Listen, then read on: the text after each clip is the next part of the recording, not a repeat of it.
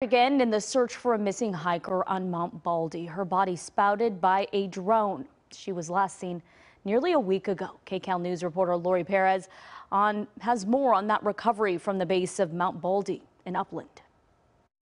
Of course, this was not the outcome Lifei Huang's family was hoping for, and is such a heartbreaking reminder of the risks anyone takes when they go hiking in the mountains during the winter.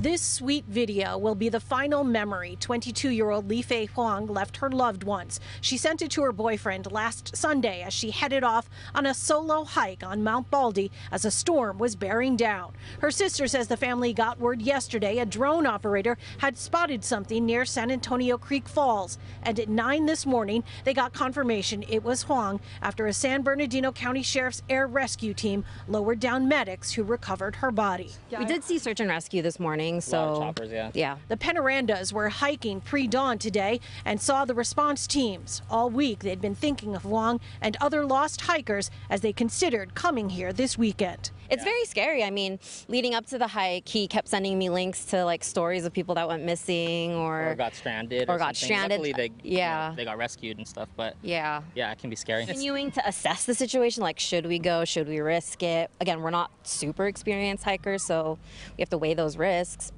West Valley Search and Rescue and Huang's family had been scouring the mountains as much as they could over the last 7 days. Of course, weather made that a challenge.